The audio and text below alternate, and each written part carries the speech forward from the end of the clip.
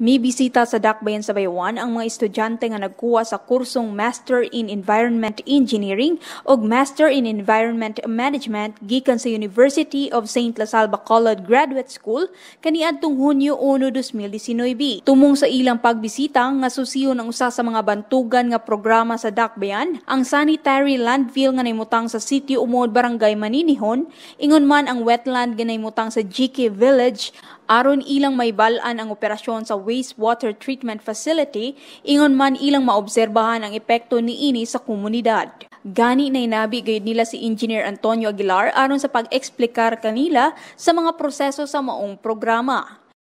Matud pa kay Engineer Michael Soliva ang usa sa mga professor sa mga universidad nga napili gayud nilang bisitawon ang Bayawan, may tungod nga gitutukan gayud sa Bayawan ang pag-amuma sa kalikupan, ingon man ang padayon nga kalambuan sa maong mga programa. Subay niini nagpasalamaton ang maong tunghaan sa pag-abi-abi kanila atol sa maong pagbisita ug naghatag gayud kini og Certificate of Appreciation sa lokal nga pangagamhanan sa Bayawan.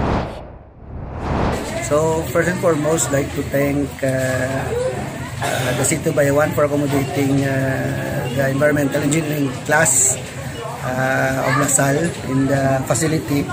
What keep us from going back to the city's facility is its sustainability. No, seeing that since its inception way back 2008-2010, it has improved tremendously and was able to continue its advocacy, no, and its vision to preserve the environmental aspect of the city, no. And then we thank the leaders for the continuous dedication to that advocacy.